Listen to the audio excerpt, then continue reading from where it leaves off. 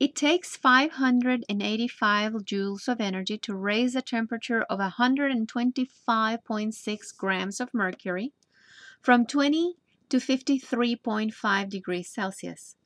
Calculate the specific heat capacity and the molar heat capacity for mercury. Let's start with the specific heat capacity, which is represented by a lowercase s. And we have to go back to this formula that we've seen before. So the heat equals the product of the molar heat capacity, the mass, and the change in temperature.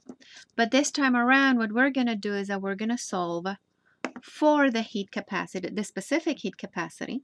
So the specific heat capacity is going to equal the heat over the product of the mass and the change in temperature.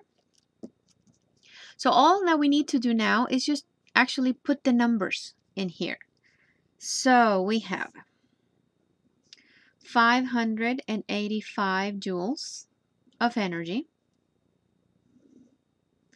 125 grams of water,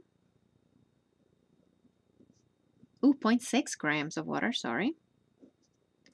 And the temperature changes from 20 to 53, so it's an increase in temperature. So remember, final temperature minus initial temperature, so 20 degrees. And that is going to be equal to 0.139 units, joules, over grams times degrees Celsius. We're not done because we want to calculate also the molar heat capacity for mercury. Okay, so down here we're going to have the molar heat capacity. And this is for 1 mole of the compound.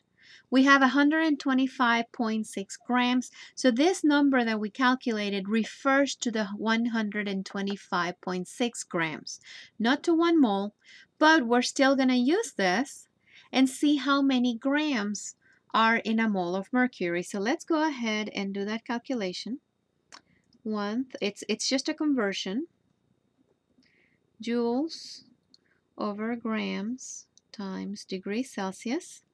I'm going to change the grams of mercury to moles of mercury. So the atomic weight of mercury, 200.6 grams per mole of mercury. My units, my grams cancel. And notice that now I have joules over degrees Celsius times moles. So we'll do that calculation real quick. 27.9 joules over degrees Celsius times moles. So that is your molar heat capacity, and this is the specific heat capacity that they gave us for this much mercury.